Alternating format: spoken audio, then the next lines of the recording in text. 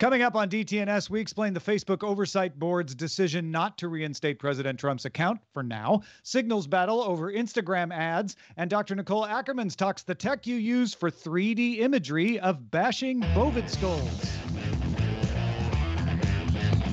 This is the Daily Tech News for Wednesday, April 5th, 2021 in Los Angeles. I'm Tom Merritt. And from Studio Redwood, I'm Sarah Lane. From Salt Lake City, I'm Scott Johnson. I'm Roger Chang, the show's producer. And as I just mentioned, joining us, researcher from Mount Sinai, Dr. Nicole Ackermans. Nikki, welcome to the show. Hello. Thank you. Glad to be here. We were using your expertise to determine if people can turn into coyotes on Good Day Internet. If you'd like that wider conversation, of course, become a member at patreon.com/DTNS. Let's start with a few tech things you should know. WhatsApp Pay is now available in Brazil after receiving regulatory approval at the end of March. The feature is rolling out slowly and for now only supports linking payments to MasterCard or Visa debit cards from select national banks. Dell released a security patch for its firmware update utility, fixing a driver flaw that could let an attacker gain full kernel-level permissions in Windows, though Dell said there's no evidence it has been actively exploited. The flaw impacts more than 380 Dell and Alienware PCs going back to 2009, with almost 200 of them listed as no longer receiving service. You can now bid in an online auction to get a seat aboard the first official flight of Blue Origin's New Shepard spacecraft. The private bids will be unsealed to show how much money is at play, with a live action to settle the matter on June 12th. Money will go to STEM career-focused foundation called Club for the Future, and the winner of the auction will ride with 5 other passengers on July 20th to just less than 100 kilometers above Earth. That lets you experience weightlessness and the ability to see the curvature of the Earth. Closer to home, Facebook rolled out a test of neighborhoods on mobile, which group users who opt into geographically defined groups for local sharing, recommendations, and questions. So next door, but on Facebook. The feature is available on iOS and Android across Canada and rolling out also to Charlotte, North Carolina, San Diego, California, Baton Rouge, Louisiana, and Newark, New Jersey in the United States. I wonder if there'll eventually be a neighborhood 100 kilometers above Earth. Oh, man. Check in real quick, see what people are saying. Twitter is adjusting the prompts that it shows users if it detects abusive language. The prompts are meant to make a user think before deciding to post, but they don't actually stop posts from being made and posted. The algorithm will take into account if 2 users follow each other, if they reply to each other frequently, and it has improved detection of actual strong language and profanity. The hope is that fewer prompts will show up in situations of sarcasm or banter or just when it misinterprets what was being written. All right, let's talk about Facebook's Oversight Board. It upheld Facebook's decision to suspend U.S. President Trump's Facebook account back in January, but it is requiring that Facebook review the period of the suspension. So they're saying the initial suspension we think was justified. The indeterminate length, not so much. At the time of the suspension, Facebook had said it would last at least 2 weeks. After that 2 weeks ended, COO Sheryl Sandberg told Reuters the company had no plans to lift it. The Oversight Board's decision said, quote, "It is not permissible for Facebook to keep a user off the platform for an undefined period, with no criteria for when or whether the account will be restored." And the decision also said it was not appropriate, quote, "to impose the indeterminate and standard list penalty of indefinite suspension," adding, "Facebook's normal penalties include removing the violating content, imposing a time-bound period of suspension, or permanently disabling the page and account." They didn't do any of those things. The board gave Facebook 6 months to, quote, "determine and justify a proportionate response that is consistent with the rules that are applied to other users of its platform." So either come up with a time period that follows your own rules or make it permanent based on your own rules. Now, a lot of people today are paying attention to this and wondering, well, who is this oversight board? Are they even independent? Just a bunch of Facebook hired people? What is this all about? The Oversight Board began operation last year. We've covered it on DTNS, but we'll cover it again here too. Facebook provided initial funding of $130 million as a grant. So it's not ongoing funding. It's like, here's $130 million. Now you, the Oversight Board, control that.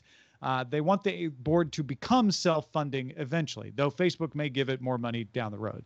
Facebook appointed 6 trustees to form the board. These aren't the people who decide the questions. The trustees pick the board members who decide the questions. One of the trustees is president of freedom of expression firm called Intrinsic. One is a former South African and Namibian judge and a professor of human rights law at Oxford. One is a professor of constitutional law at Yale. One is a retired lawyer and former SEC attorney. And one is the former chairman of ICANN. The last is a former Wall Street banker. 3 of them are men, 3 are women. One is African American, the rest are white. Those trustees that I just described selected the 20 board members that will decide the appeals.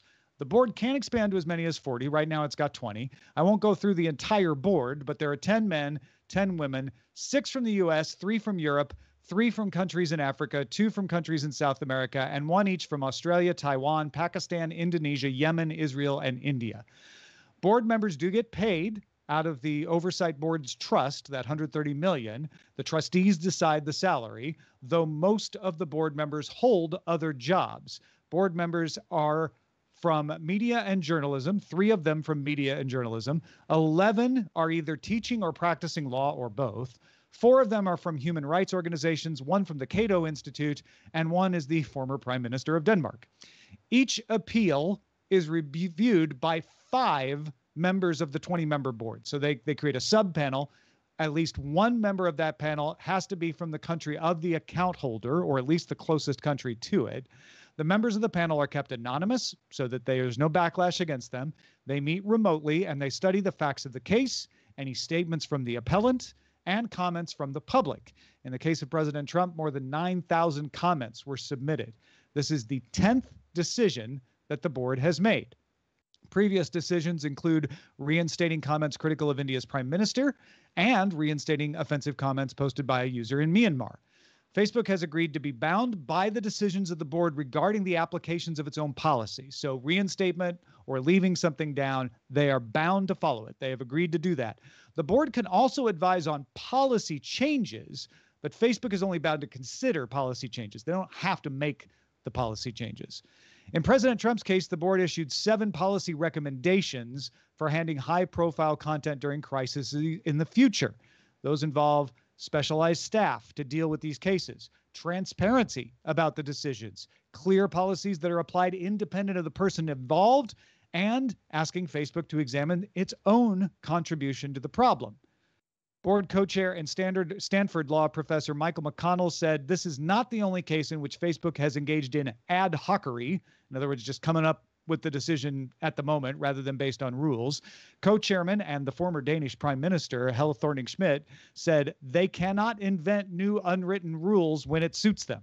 Meanwhile, President Trump said that he did not agree with the decision and has launched his own website at donaldjtrump.com/desk, where you can keep up with him directly. So only silenced on Facebook for now. So a blog, just to clarify, it's a blog, right? Okay. It's a website. Yeah. So this is interesting because, I was thinking earlier, we talked a little bit on TMS about this, and I'll say this briefly, but it feels like a little bit like what the games industry felt like they had to do in the 90s. They had to either apply a pretty good and rigorous self-regulation or have it regulated upon them by various governments and institutions. So why not do it ourselves and make it as independent as possible? And then we're going to be better off. And it turned out it kind of worked for them. The difference here is this is a Facebook-funded effort that Facebook hopes other companies will use and isn't just focused on Facebook. But I wonder if that never happens, I feel like it will always be seen as a Facebook-serving entity and will always be up to various bits of scrutiny, whether it's deserved or not. But I personally would rather have this than have them just do whatever they do willy-nilly and then have to have others come in and tell them what to do. I'm sure they don't want that. And as a user of products on the internet, I kind of don't want that. So anyway, that's kind of where my head's at. The oversight board is, this is a good example of the oversight board saying, yeah, well, Facebook, you didn't try hard enough. You either ban somebody indefinitely or you say how long they're banned or you don't ban them. There's definition here that the company didn't do. Of course, this is a very specific account. You could almost compare it to no other Facebook account on earth. So in that sense, I kind of get where Facebook was like, let's make the oversight board figure this one out. But I got to agree. I think they they make good points, of the folks on the board who were involved in this decision, saying you got to make a call here. What is it? It's not just indefinite, because that is sort of like saying, we'll just put it in that deep storage and think about it never.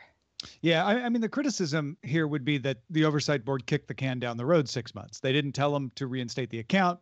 Right. They just gave them 6 months to figure things out, which leaves the status quo. So they kind of didn't make a decision in that way. But I think you're right.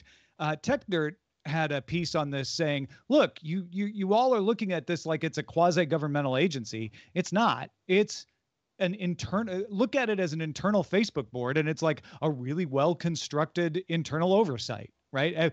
Big companies have oversight and audit teams, and this is a really interestingly constructed one. If you look at it that way, it is Facebook trying to hold their own feet to the fire with some independent voices, and you see that here, where they're like, yeah, you don't get to just make up the rules as you go along. You need rules for this, which is why you get those 7 policy recommendations, as well as you have to come up with a timeline. Fix that. You got 6 months, or we will rule on that, at which point the oversight board would step in and make a ruling. Well, we talked about this a little bit on our GDI post show after DTNS yesterday, but it is worthy of more discussion. Tuesday, in a blog post, Signal, the company Signal, said that it created targeted ads designed to show Instagram users what kinds of targeting the platform, Instagram, owned by Facebook, is capable of. The ads shown on the blog were just text on a blue background with ad targeting keywords that were highlighted. The Signal logo was in the bottom right, so you understood that Signal was involved. One example read, quote, "You got this ad because you're a certified public accountant in an open relationship. This ad used your location to see you're in South Atlanta. You're into natural skincare, and you've supported Cardi B since day one." Signal then noted that its ad account had been disabled. Now, several reporters quoted a Facebook statement that said, in response, quote, "This is a stunt by Signal, who never actually tried to run these ads, and we didn't shut down their ad account for trying to do so," end quote. Signal tweeted in response, quote, "We absolutely did try to run these. The ads were rejected, and Facebook disabled our ad account. These are real screenshots, as Facebook should know," end quote. Then Facebook spokesperson Joe Osborne wrote on Twitter, quote, "These screenshots are from early March, when the ad account was briefly disabled for a few days due to an unrelated payments issue. The ads themselves were never rejected, as they were never set by Signal to run. The ad account has been available since early March. The ads don't violate our policies and could have run since then." So somebody's lying. Or at least Yeah, misunderstanding. Right. I suppose it could be possible that Joe Osborne doesn't know all the facts and thinks these are screenshots from early March, but in fact, they are more recent, and there was a rogue employee doing something that Osborne's unaware of. That's certainly possible. But if Signal isn't lying, I would like to see Signal run the ads. Let's do it. Run them. And no kidding. Take a screenshot in the wild. And if you can't get them run, then say, like, we just tried to run them and you wouldn't let us, which is, I think, what Signal's saying is like, no, you have suspended our account. We can't run ads. That's why nobody sees any of our ads anymore. Yeah, I would like to see those ads as well. They're I think they're effective at what they're trying to say, which is a very Signal thing to say anyway. But it feels like 5-year-olds are running big tech sometimes to me.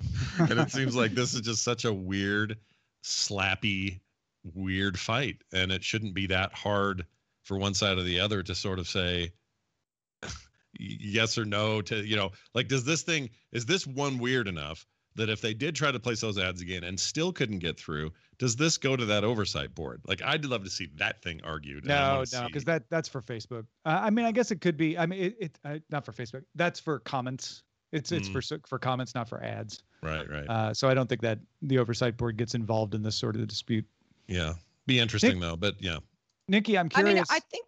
Oh, go from ahead. your point of view, if you were to see an ad like that said you're a functional morphologist in New York City and blah blah blah, and all these other personal things, how would that make you feel?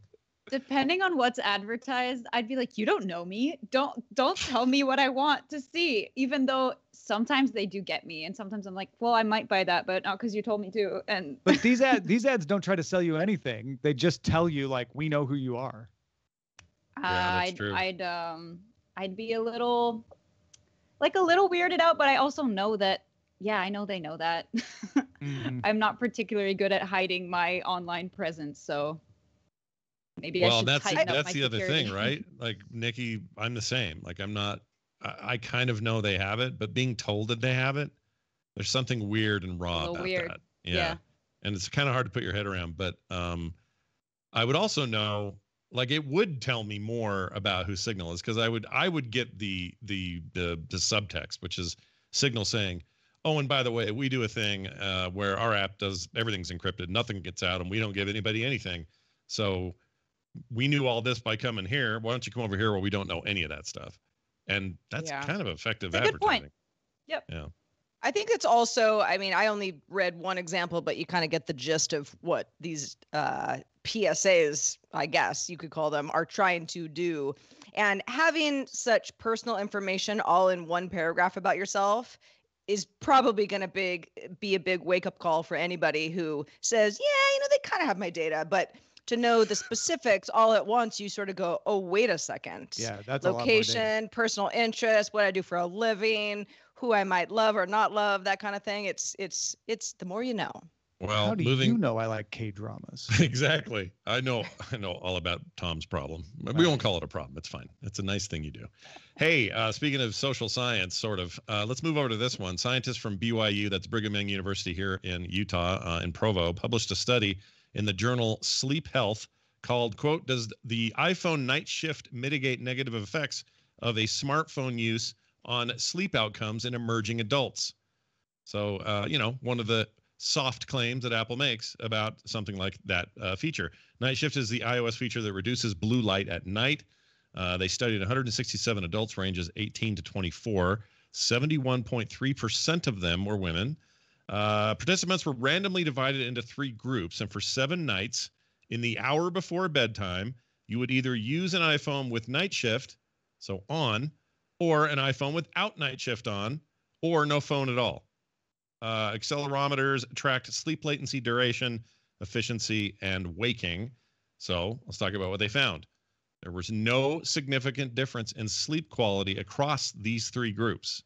However, in the group that didn't use the phone at all before bedtime, sleep quality was better for those who slept more than 6.8 hours at night. So that was the one caveat. But if you didn't use a phone at all, you were better off. And it sounds like, at least from these very preliminary, and maybe we need more studies type of results, that that thing doesn't do much for you to help you sleep. Yeah. I mean, more studies always better at seeing, like, well, is it just young people? Is there more of an effect on different ethnicities, et cetera? This is a heavily female study, but it's a pretty good sample group, right, Nikki? Like it's peer-reviewed journal and all that. Yeah, the fact that it's just 7 nights, I was like, I don't know if that's long enough to change your sleep habit. I don't know about you guys, but when I'm jet lagged, it takes more than a week to get back to normal. So, yeah, they can do maybe more a studies. longer-term study. I'm not really surprised by the results. Probably just don't use your phone at night. That's what we all don't want to hear, right?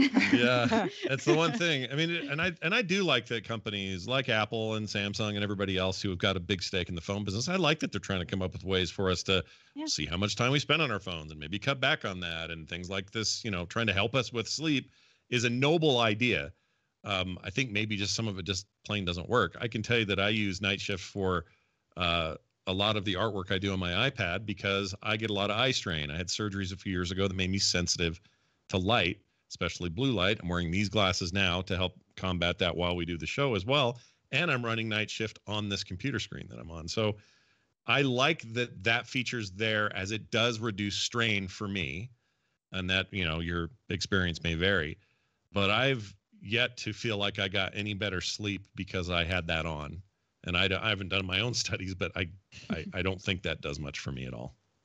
Yeah, I mean, there's so many factors, right? It's, I'm a new wearer of contact lenses because I can't really see without some sort of either, reading glasses or contact lenses.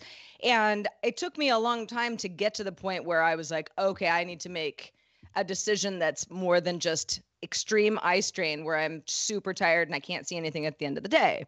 So, that plays into this too. I have night mode turned on kind of, sometimes the apps, you have to do it within the app, but OS at the OS level wherever I can, just because I feel like it's better for me.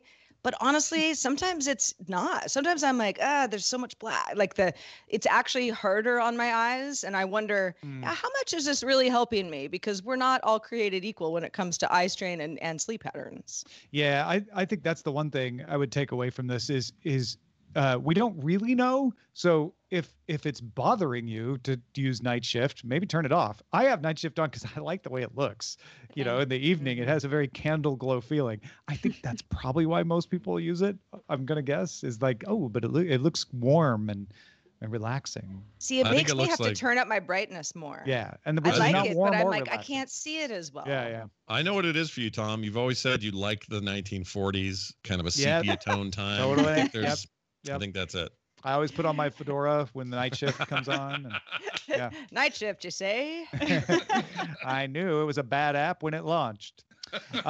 Hey, folks, what do you want to hear us talk about on the show? One way you can let us know is our subreddit. Go into dailytechnewsshow.reddit.com, submit stories, and vote on them. That's dailytechnewsshow.reddit.com. All right, Nikki is a postdoctoral researcher, a biologist, a functional morphologist. And Nikki, you've worked on everything from studying the evolutionary aspects of diet in vertebrates to why sheep and bulls and other bovids don't get brain injuries when they go around bashing each other in the head. You even kindly offered to identify random bones people find, which is very nice of you. To do all of that, you need 3D imaging, and you work with a lot of fascinating tech to make that happen. Thanks for being willing to explain some of that tech to us today. What should we start with? All these things are true. And I thought it would be fun to start with something that people could actually do at home, and some people do, and that is starting with surface scanning. Sometimes you can do this from your phone. This is used a lot in museums with things called photometry or LiDAR, which is laser triangulation, and you'll have like a handheld device with lots of little cameras in it. And you can basically, as you move along a surface, take tons of pictures, and they get stitched together, and they're also sort of have XYZ coordinates in space so that they become a volume without the inside structure. So for example, T-Rex bones that you see in the museum, there's no such thing as a complete T-Rex skeleton. So most of them have bones that have been scanned from another specimen and then 3D printed and stuck into the museum. And that comes from surface scanning. Yep. So could I take my phone into the museum and, like, without breaking any rules, like just scan a bone and be able to have a scan? I don't know how many rules that'd be breaking, but Sketchfab has models from museums. Nice. I think you're probably not allowed, but I'm not going to say anything. In the gift shop, maybe. Yeah. Yeah. And also there's another thing that's cool. If you do these surface scans of bones and you have multiples and you want to like do signs on them, you can put landmarks and you can compare the distance between the landmarks on these different bones. And you can say like, oh, this bone is bigger than this one. And that's really cool for evolutionary stuff. So if you start with like Neanderthals and then you go to modern humans, you can see how the skull shape morphs into the human shape. So you just need a phone with LiDAR in it. And you can if you want really, really bad models, you can do it with the phone. But I mean, if somebody really... just wanted to play around with it themselves, right? Yeah. Yeah, definitely. You can make 3D models from your iPhone. They have That's cool. 3 cameras now, so yeah. What about the real stuff though? The stuff that you use as a professional in the lab? So yeah, I think people are pretty familiar with CT because you can get a medical CT if you're sick. There's also such thing as micro CT, and the main difference is resolution. So actually, in some veterinary institutes, you have a smaller CT machine where you can put like rabbits and mice, and this one has much higher resolution. They also use this in other science areas. And then you have a normal CT, which is the medical CT. And these are used for imaging hard tissue like bone. And basically, the way that they work is you lay on this gurney bed and an X-ray tube rotates around you. And X-ray detectors are on the opposite side of this tube as it rotates, and they pick up the rays once they go through your body. So the body has different densities depending on if it's bone or muscle or whatever. Your scanning could be a mummy as well, whatever fits inside the CT machine, basically. And then the computer picks up all this data, and they're basically little slices that are like every half centimeter, and it glues them all together into a stack, and then from that you can create a 3D image by playing with the image, the densities of the X-ray that get picked up. And then I assume there's like a proprietary, maybe not proprietary, but a specific format for that kind of imagery. Yeah, they're usually in DICOM from CT images, but it depends on the machine. I think usually the output of a medical machine is DICOM. Gotcha. But you can transfer it to whatever you want. Now, the next piece of equipment you have to talk about here is one that I've had myself, the MRI. Yeah, so actually, if you've been in an MRI, then you needed things to be imaged that were soft, so your brain and your organs. And you shouldn't go into an MRI if you have metal plates in your body, because the MRI is a giant, giant magnet. And the really, really cool thing about an MRI is how it works is it forces all of the protons in your body to line up. Like the magnet just sucks on all your protons and puts them in a row. And it creates these different magnetic fields. So a radio wave will go through this magnetic field, and it's deflected depending, again, upon the different densities of these tissues in your body. And the signal that's emitted is then used to recreate an MRI image in the computer. And then this is all black and white, and you can create cross-sectional images like this. And you can also reslice them if you want, like a sagittal image or coronal image. Or Yeah. It made my shoulder look like ham in all the images that I was able to look at. I have the image in my mind, yeah. What do you use the MRI for in your line of work? So right now I'm scanning lots of brains. Actually, it's really cool. You have to have the brain suspended in a solution, a liquid, just so that they're not like in the box and the box doesn't get picked up on the MRI. And the liquid has to be anionic, so it doesn't have to have ions, because if not, it'll interfere with the MRI. So I'm just scanning ox brains and things like that, and cow brains and sheep brains to see if they have outside brain trauma that you can pick up Gotcha. on the MRI. All right, what's next? Next is 3D microscopy. This one probably not as many people are familiar with. It's basically, I'm sure you have an idea in your head of what a cell looks like when you look at it under a microscope. You just do that on a few different planes that are very, very close together. And you can stack all these images together in something that's called a Z-stack, because it's on the Z plane. And you have a 3D cell. So that's 3D microscopy, and you can use this for, right now I'm doing it for neurons to see like where the little arms of the neurons are going to, things like this. Oh yeah, so the really, really tiny stuff. Really, really tiny, yeah. Yeah. All right, and then I know there's some 3D printing involved as well. Yeah, so basically anytime you have a 3D model, you can bring it into Ultimaker or Cura or whatever software you use, and you can 3D print it. I've definitely 3D printed a skull from my CT scan sheep. And like I said, there's those T-Rex leg bones that get printed on these huge machines that they have in museums. I don't know if you've heard about the story a while back where a mummy got its larynx CT scanned, and then they printed the larynx and made a sound out of it, and it was a really silly sound. Yeah. Also really cool for humans. They'll CT scan your face, for example, and say you need a new nose. They can make a model out of your face and fit the prosthetic exactly to the shape of your skull. And so you have like a custom prosthetic that way, and they'll often 3D print that as well. So yeah, those are some examples. Yeah, thank you for sharing all this stuff with us. This is fascinating technology that I think when people hear biologists, they're not going to think of all the technology that you have to use. So it's really interesting to hear about it. We get to play with a lot of fancy machines. Yeah. Yeah. That's cool. All right, let's check out the mailbag, Sarah. Let's do it. David in Getting Hot Out Here, Phoenix, wrote in about conversation we were having about chip making in Silicon Desert. David says, got some thoughts about, he goes, the Valley of the Sun. Like Allison Sheridan said yesterday, the incentives that are provided here are really good. Also helps that we have a ridiculous amount of state or government-owned land. We also have a pretty stable environment. We don't have a lot of flooding, earthquakes, tornadoes, hurricanes, or volcanoes. We just have heat and dust. Makes it easier to deal with this, as it's a known, expected thing every year, unlike other natural disasters. The only real concern right now is water. We are in what they're calling a mega drought, and there are no signs of it getting any better anytime soon. As I hear things, I'll let you know. I'm literally 10 miles away from where the first plant is supposed to go in. Yeah, thank you, David. We also got someone sent us a view from their backyard of the in New Mexico. Intel. Yeah, the Intel in plant in New Mexico, or at least near the Intel plant in New Mexico. So thanks for all the on the ground reports, everybody. That's awesome, and it makes sense, David. Now that you've written in that it would be easier to deal with heat and dust because it's a more stable threat to your manufacturing versus, you never know when there's going to be a volcano or an earthquake. If we did, be a whole different world. Mega drought. Kind of scary sounding.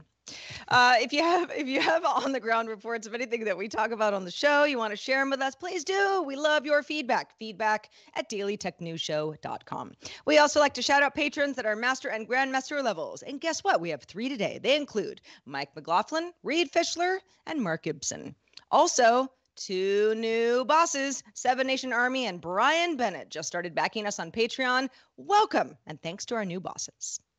Also, thanks to Scott Johnson for being with us today. Scott, what's been going on with you? Well, today we achieved a goal. 30 days ago, I started a Kickstarter for a very modest little card game that I had written and made and did art for, and it really blew up. And I just wanted to say thanks to everybody in the DTNS crowd who went and supported it. I know there were many names in there that I recognize from the chat rooms from this show, and it means a lot that you guys would go do that and support it. I can't wait to deliver this for you. We're all shooting for June for delivery dates. If you're like, what is this even about? You can go learn all about it at rockrunners.art and learn why we succeeded. And part of it is on the hands of you guys. So I really, really appreciate it. For everything else you're looking for from me, you can find it at frogpants.com. Excellent. Also, big thanks to Dr. Nicole Ackermans for being with us today, also known as Nikki. Such great information. Thank you so much for sharing. And where can people find out more of your vast wealth of knowledge? Well, maybe you've heard my voice on the Sunday Science Tip supplement at Daily Tech Headlines. I'll be there for a while because I'm interning at DTNS. Otherwise, I'm on Twitter at Ackermans Nicole, and my website, you can just find it by Googling my name. And I have a podcast that's not scientific at all, but still very fun. It's called Stories Your Granny Never Told, and that is .com and at all the handles on the internet. Yeah, I can't wait for your upcoming granny that's guesting. Scott Johnson. It's going to be a very, very young guest. She's having a real geezer on this week, so or this coming episode. So look forward to that. It's going to be awesome. Well, we'll be back tomorrow doing Daily Tech News Show again. Reminder, we're live Monday through Friday, 4:30 p.m. Eastern, 20:30 UTC. Find out more at dailytechnewsshow.com/live and join us live if you can. We'll be back tomorrow with Justin Robert Young. Talk to you then.